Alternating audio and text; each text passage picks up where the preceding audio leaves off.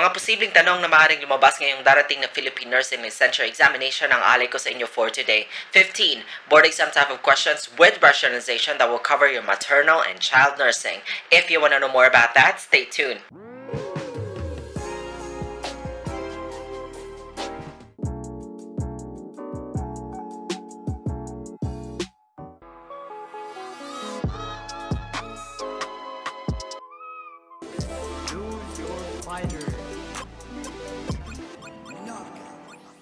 Welcome back to my channel. If you're new here, my name is Galve. I'm a registered nurse and I do have a degree in medical surgical nursing. I create my nursing educational videos to help nursing students and nursing professionals like you with their studies. If that is something that you are interested in, consider subscribing. If you're already a subscriber though, thank you so much for your love and support. I see you. I upload my nursing educational videos once a week. Don't miss that out. Subscribe now. Hit the notification bell so that you will be the very first to watch my newest uploads. Also, don't forget to give this video a big thumbs up and share with your friends because that will really help me know that you like to see more contents like this. Without further ado, nurses, let's jump into the video. Hi everyone, wherever you are right now, whatever time zone you're watching me right now, I just wish you good morning, good afternoon, and good night just in case I don't get to see you. Isang panibagong nursing test banking video nga ang alay ko sa inyo for this week. Oo, nagbabalik tayo kasi alam ko na nalalapit na yung board exam natin dyan sa Pinas. Ngayon, kung hindi nyo pa napapanood yung other videos that I created under your nursing test banking, I'll be putting the playlist link on the description box or simply click the second button kapag nagpop-out yun. Check that out because I'll be also putting there some of the playlists I have under nursing educational videos.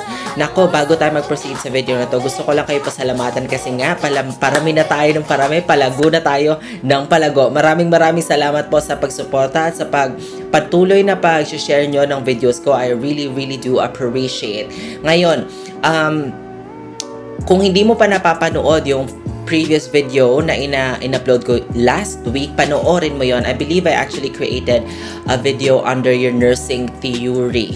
Yeah, nursing theory. Panoorin mo yon. I'll be putting the link of that video on the description box. Check that out. Now, if there's one thing that I want you to take away every time I do a nursing test banking video, that is the rationalization. Why? Because I really want you to have the full grasp on the rationalization so that on the actual day of the board exam, kahit pa ikut-ikutin ka sa klase ng tanong, you know exactly why is that the right answer. Kaya naman, hindi ko na patatagalin pa. Medyo mahaba itong video na to. Let me switch back to my PC and I'll see you guys in a bit. Welcome back sa ating formal discussion, you guys. Ito nga ang ating another entry for this week. Nursing test banking playlist natin under maternal and child nursing. Now, let this be your nursing study guide. May singit ko lang kung di mo pa napapanood yung other nursing test banking videos na create natin. I'll be putting the link on of that actual playlist on the description box or whenever the icon button pops out, check that one out. That's all for you. Now, without further ado, nurses, let's proceed. Now, let me share to you our objectives for today. We only have two objectives whenever we do nursing test banking video. The first one, I will be providing, or I'm going to provide and discuss board exam type of questions. And the second one is I am going to provide you rationalization for each board exam type of questions.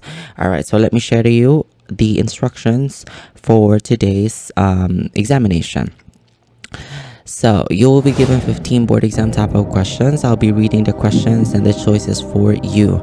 You have 5 seconds to answer each question. The answer is revealed instantly after each question with rationalization. Choose the letter of the correct answer, nurses. Good luck. Handa na ba kayo hinga-hinga para sa unang tanong ngayong araw na ito? Board exam type of question number 1. Nurse Bella explains to a 28-year-old pregnant woman undergoing a non-stress test that the test is a way of evaluating the condition of the fetus by comparing the fetal heart rate with. So the question really here, let me give you a highlighter. Tinatanong ka, what is a non-stress test? How are you going to educate your patient in a layman's term about non-stress tests? Is it A, fetal lie? So, comparing the fetal heart with comparison ng non-stress test definition. Comparison siya between fetal heart rate and fetal lie. B, fetal movement. C, maternal blood pressure. D, maternal uterine contractions. Your 5 seconds starts now.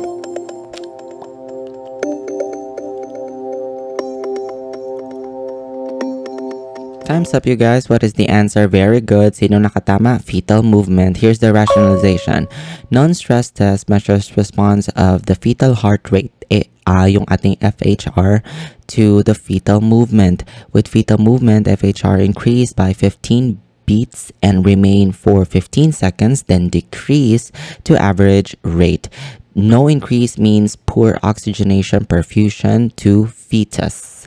Nakuha yon? Nakuha. Board exam type of question number 2.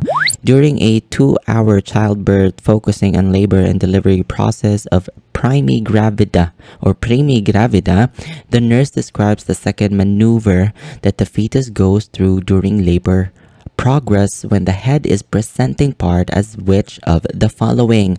So ang tanong dito, you guys, is your 6 cardinal movements of labor. Naalala nyo pa ba yun? Dito sa tanong na to, re-reviewin natin siya. So what is the choices for this question? Is it A, flexion? Is it B, internal rotation? C, descent? D, external rotation? Ang tanong, second maneuver that the fetus goes through during labor progress. Your 5 seconds starts now.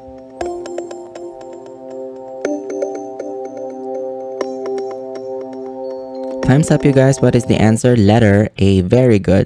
Flexion. So the 6 cardinal movements of labor are descent, flexion, internal rotation, extension, external rotation, and expulsion respectively. That is the 6 cardinal movement of labor. Yung paggalaw ng fetus, pa-descend, pa-expel out of the uterus. Okay? So, proceed na tayo. Board exam type of question number 3. Mrs. Jovel Diaz went to the hospital to have her serum blood test for alpha fetoprotein. The question is about alpha fetoprotein. So the nurse informed her about the result of the elevation of serum AFP. Excuse me, may sipon pa. The patient asked her what was the test for. So what is the question really here is what is the indication of your alpha fetoprotein? Bakit siya ginagawa sa mga buntis? Is it A, congenital adrenal hyperplasia? Is it B, PKU, C, Down syndrome, or D, neural tube defects? Your 5 seconds starts now.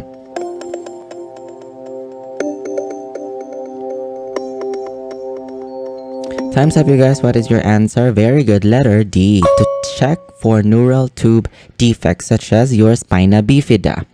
Alright, so alpha fetoprotein is a substance produced by the fetal liver that is present in amniotic fluid and maternal serum. The level is abnormally high in maternal serum if the fetus has an open spinal or abdominal defect because the open defect allows more AFP to appear. Hence, the answer is letter D. Board exam type of question number 4. Fetal heart rate can be auscultated with a fetoscope as early as, so tinatanong ka, ilang weeks mo pwedeng ma-auscultate o marinig yung fetal heart rate ni baby sa tiyan ni mommy using fetoscope? Ilang weeks? Is it A, 5 weeks of gestation? Is it B, 10 weeks of gestation? Is it C, 15 weeks of gestation? Or D, 20 weeks of gestation? Your 5 seconds starts now.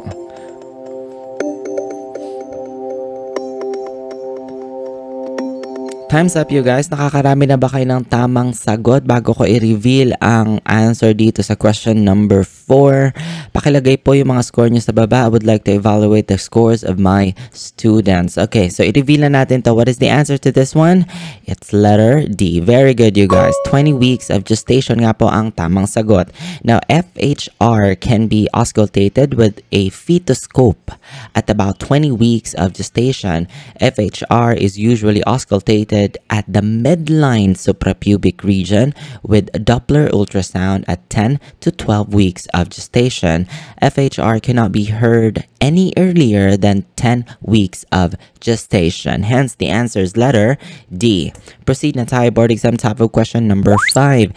Mrs. Bendivine states that she is experiencing aching, swollen leg veins. So, anong presenting signs and symptoms ni Mrs. Bendivine? Excuse me. Ano? Aching, swollen leg veins. So, itong sitwasyon. Ba't ngongo ba ako? So, itong sitwasyon natin, nurses, the nurse would explain that this is most probably the result of which of the following. Binigyan ka ng, kadalasan sa tanong, bibigyan ka ng clinical signs and symptoms. Clinical manifestations. You are going to give your diagnosis based on the presenting signs and symptoms of your patient. So, kapag meron kang aching swollen leg veins sa pasyente mong buntis, ano yun? Actually, sa question, hindi sinabi kung buntis siya. Basta aching swollen leg veins, that's the presenting signs and symptoms. Medyo vague. So, mamimili ka dito sa apat. Is it A, thrombophlebitis? Is it B, PIH? Is it C, pressure on blood vessels from enlarging uterus? Or D, the force of gravity pulling down on the uterus? Your 5 seconds starts now.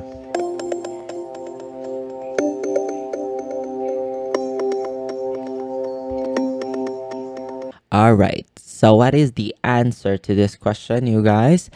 The answer is letter C. Sino mga nakatama dyan? Pressure on blood vessels from the enlarging uterus. So, pressure of the growing uterus on blood vessels results in an increased risk for venous stasis in the lower extremities. Subsequent edema and varicose vein formation may occur. The answer is letter C. Board exam type of question number 6 na nga po tayo. Mrs. Ella Santoros is a 25-year-old primigravida who has rheumatic heart disease lesion.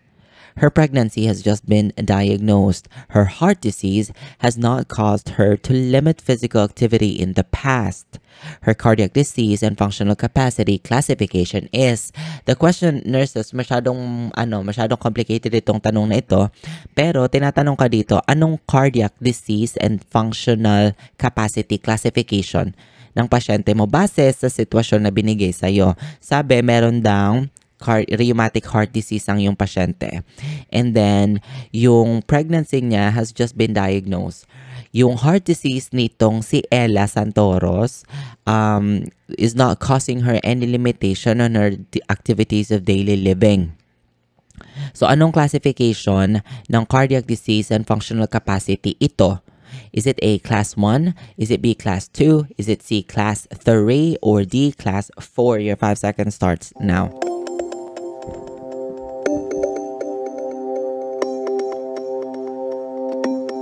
Time's up, you guys. What is the answer? Very good. Letter A. Nako, kung hindi kayo familiar sa classification of cardiovascular diseases, ito ibibigay ko sa inyo. Pakinggan nyo mabuti yung rationalization, ha. Bakit letter A ang sagot? Clients under class 1 has no physical activity limitation.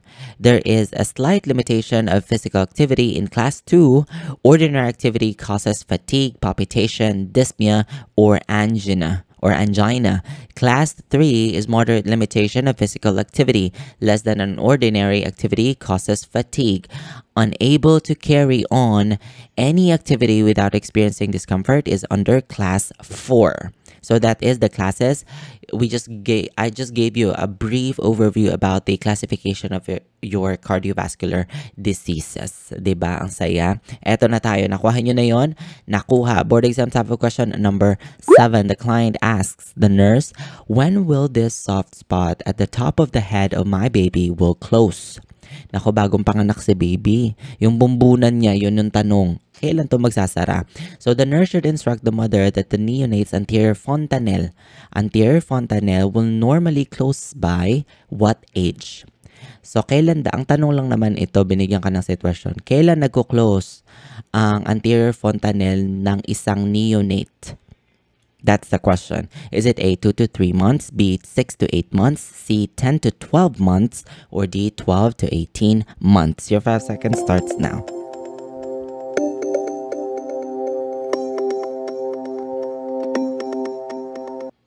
Time's up, you guys. What is the answer? Naku, kabisado niya daw sa mga masteral ang MCN laban. Mga pediatric nursing, eto na tayo. The answer to this, very good, 12 to 18 months.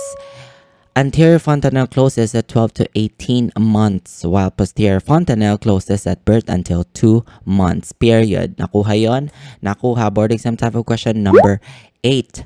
When a mother bleeds and the uterus is relaxed, soft, and non-tender, you can account the cause too. So, binigyan ka na naman ng clinical presentation. Kapag daw, ang uterus ni mami ay nakarelax at nagbi-bleed. Siyempre, walang muscle contraction, magbi-bleed yan. Soft and non-tender, ano ito? Is it A, atony of the uterus? Is it B, presence of uterine scar? C, laceration of the birth canal? Or D, presence of retained placenta fragments? Your 5 seconds starts now.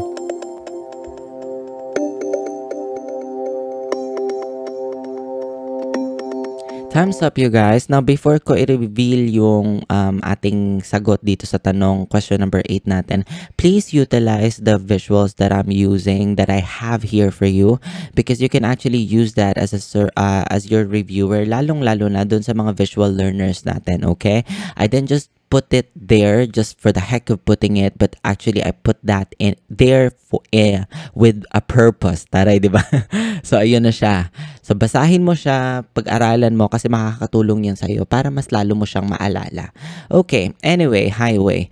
Proceed na tayo. Ang sagot dito, you guys, is letter A. Very good. Atony of the uterus. Uterine atony or relaxation. Yun na nga, uterus is relaxed. Kadalasan sa board exam, yung mga tanong dyan, bibigyan kanila ng mga clue.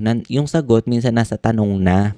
So, you just have to underline, master the skill of underlining and taking down those key terms, those keywords that can help you arrive to the right answer. Sinabi dito, uterus is relaxed. So, ano yon? Uterine atony or relaxation of your uterus. Now, this is most common frequent cause of postpartum hemorrhage or, hemorrhage. It is the inability to maintain the uterus in contracted state. Period. Nakakarami na ba kayo ng tamang sagot? Ngongo pa rin ako. Eto na tayo. Board exam topic question number 9. Mrs. Pichi Gonzalez, LMP, or Gonzalez's LMP, or last menstrual period began April 4, 2010. Her her EDD or expected date of delivery should be which of the following? Nako, computation ito, nurses. Naalala pa ba yung LMP and EDD? Eto na. So what is the answer when you were given this values? Is it A, February 11, 2011? Is it B, January 11, 2011? I'm sorry, typographical error yan. C, December 12, 2010? Or D, November 14, 2010. So, tinatanong ka, ano ang EED mo kapag ang LMP mo is April 4, 2010? Your 5 seconds starts now.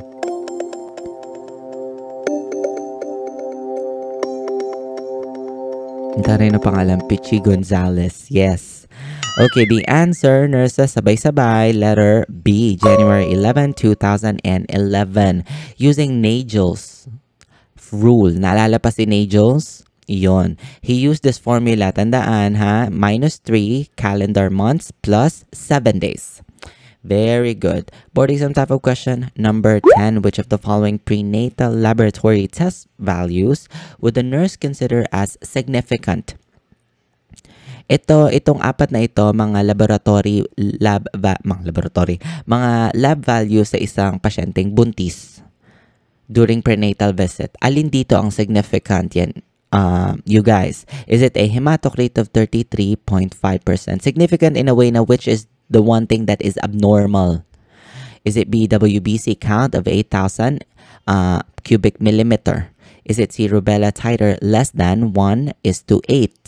Is it D, 1 hour glucose challenge test of 110 grams per deciliter? Your 5 seconds starts now.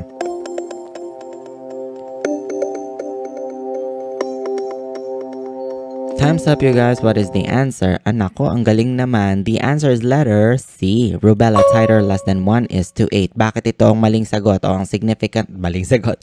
Ang tamang sagot. So, rubella titer less than 1:8 nga po ang tamang sagot. A rubella titer should be 1:8 or greater That is why it is significant. Now, bakit? Thus, a finding of a titer less than 1:8 is significant, indicating that the client may not possess immunity to rubella.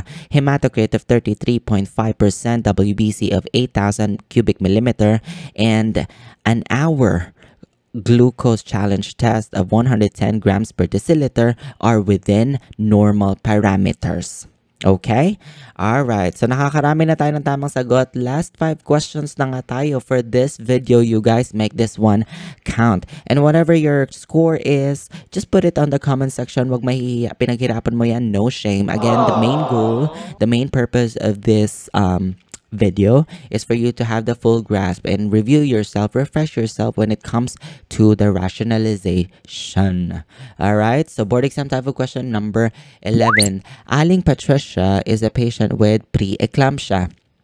Concept ng preeclampsia. You advise her about her condition. Which would you tell, or which would tell you that she has not really understood your instructions? So anong klaseng tanong tong? Negative question. Negative statement. Hahanap ka dito sa mga, pag nakakita ka ng ganyang klaseng tanong, kasi which would tell you that she has not, the not here makes this whole question negative. Really understood, meaning hindi niya naintindihan yung health teaching mo about sa preeclampsia. That is the question. Is it A, I will restrict my fat in my diet? B, I will limit my activities and rest more frequently throughout the day? Is it C, I will avoid salty foods in my diet? Or D, I will come more regularly for checkup? Your 5 seconds starts now. Negative answer, ha? Negative statement, I mean. Time's up, you guys. Very good. Ang galing naman. Letter B. I will limit my activities and rest more frequently throughout the day. Why? Pregnant women with preeclampsia should be in a complete bed rest. When body is in recumbent position, sodium tends to be excreted at a faster rate. It is the best method of aiding increased excretion of sodium and encouraging diuresis. Rest should always be in a lateral recumbent position to avoid uterine pressure on the vena cava and prevent supine hypotension. Ang A, I will restrict my fat in my diet is correct. Ang C, because you don't want the patient to gain weight. Ang C is correct. Why? I will avoid salty foods in my diet. Why? Because salt holds more water. Salt attracts water, which means that could put the patient in high risk for developing more hypertension, but hypertension. Preeclampsia nga eh, oh. Eclampsia, increased blood pressure, or hypertension in pregnant women. I will come more regularly for checkup. This is correct because kailangan ng compliance sa mga pasyenteng merong preeclampsia. Kaya ang sagot is letter B. Board exam type of question number 12. Mrs. Grace Evangelista, siya ang nanay ni Heart Evangelista, charing, is admitted with severe preeclampsia. Nako, concept na naman ng preeclampsia. What type of room should the nurse select this patient? Diba? Minsan yung mga tanong nakakagigil, pero wala, ako, ewan ko ba. Pero ano rin daw, si Mrs. Grace ay admitted for with severe preeclampsia. Kung ikaw ang nurse na naka-assign kay Mrs. Grace, anong klase ng room ang ibibigay mo sa kanya? O, ito ang choices mo. Is it A, a room next to the elevator? Is it B, the room farthest from the nursing station? Is it C, the quietest room on the floor? Or D, the labor suite?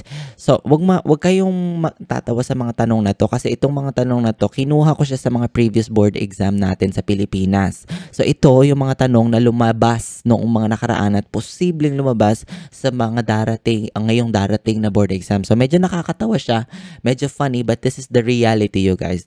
Itinatanong talaga nila minsan yung sentido ko mo ng mga nurses natin. Okay? Anyways, I will give you 5 seconds and it starts now.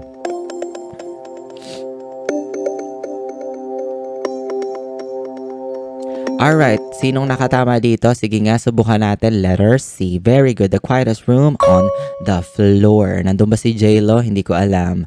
Charing. A loud noise such as a crying baby or a drop tray of equipment may be sufficient to trigger seizure, initiating eclampsia. A woman with severe preeclampsia should be admitted to a private room so she can rest as undisturbed as possible. Darken the room if possible because bright light can trigger seizures. Seizures nga po, seizure precaution. Okay, so that is the answer, letter C. Last 3 questions na tayo. Board exam topic question number 13. Wait lang. Okay, ito na. Basahin ko na. During a prenatal checkup, the nurse explains to a client who is RH negative that RHO gam will be given. Kailan binibigay ang RHO gam sa mga buntis? Nako, RH factor sensitization concept ito. Is it a weekly during the 8th month because this is her 3rd pregnancy? Nako, sinabi bang 3rd pregnancy? Saya. Wag mag-assume. Is it B, during the 2nd trimester if the amniocentesis indicates a problem? Is it C, to her infant immediately after delivery if the Combs test is positive? Or is it D, within 72 hours after delivery if the infant is found to be RH positive? All right, your 5 seconds starts now.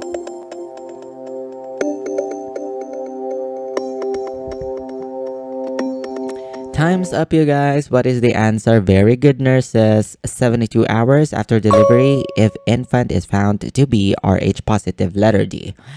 So ROGAM or RHO-GAM is given to RH negative mothers within 72 hours after birth of RH positive baby to prevent development of antibodies in the maternal bloodstream. Now, which will be beta to succeeding RH positive offspring. Hence, the answer is letter D. Last 2 questions. Board exam type of question number 14. A baby boy was born at 8:50 p.m. So at 8:55 p.m., the heart rate was 99 beats per minute. Now, she has a weak cry, irregular respiration. She was moving all extremities and only her hands and feet were still slightly blue. The nurse should enter the APGAR score as. Ano ang APGAR score mo sa baby boy na ito? Kapag ang heart rate niya is 99 beats per minute, weak cry, irregular respiration, moving extremities and only her hands and feet were still slightly blue, skin color. Ano ang APGAR score mo? Naalala pa si APGAR? Oo naman, naalala pa yan. So, ito yung choices. Is it A, 5, B, 6, 7, C, 7, or D, 8? Your 5 seconds starts now.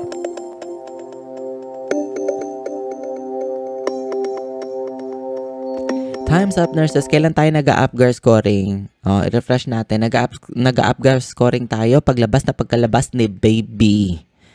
Okay, pagkatapos natin mag-neonatal care. Okay, pagputok ng paano bigyan ni mami, lumabas na sa vajayjay ni mami si baby.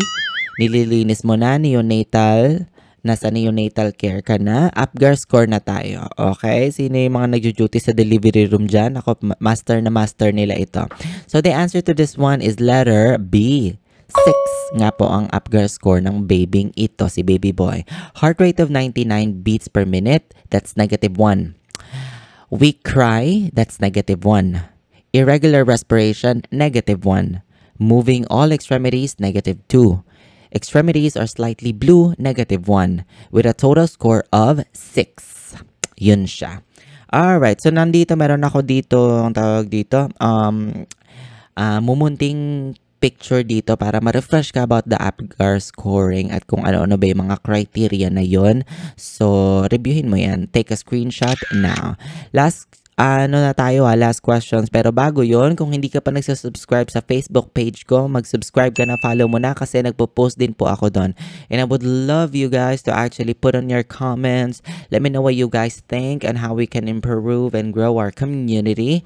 So maraming salamat ka po ulit sa lahat ng mga nag-share ng aking videos. Nakikita ko po kayo, na-appreciate ko kayo.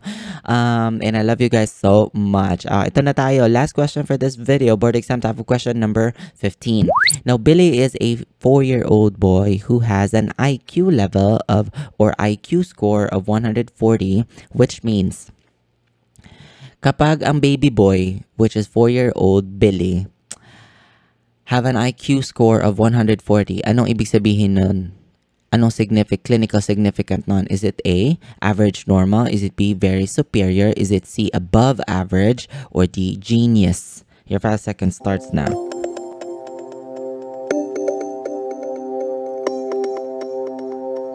Time is up. Nako, make this last question count. The answer is letter D, genius. Kaya nilagay ko dyan si pare mong Einstein. Yehey, ang saya.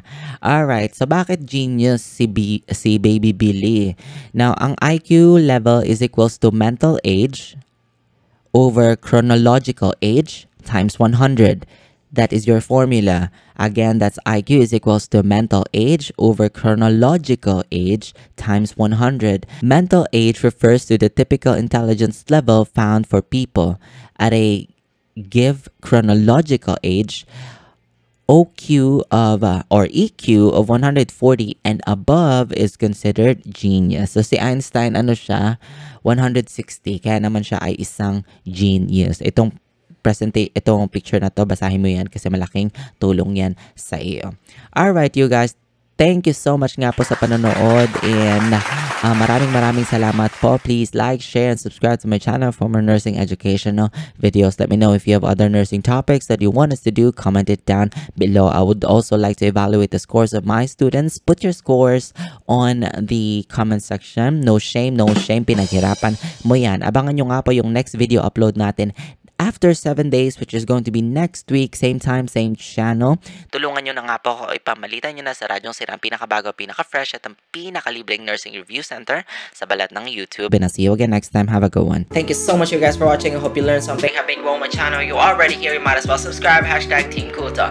Give this video a big thumbs up and share with your friends. Let me know what you guys think. You put them down in the comment section below. Also, don't forget to check out other playlists I created for you. I'll be putting the links on the description box, so simply click this icon button right here. Let's connect. Follow me on all my other social media accounts. Everything is at Neil Galve except for my TikTok account, which is Neil Galve Official. And see you again next week. You have a good one.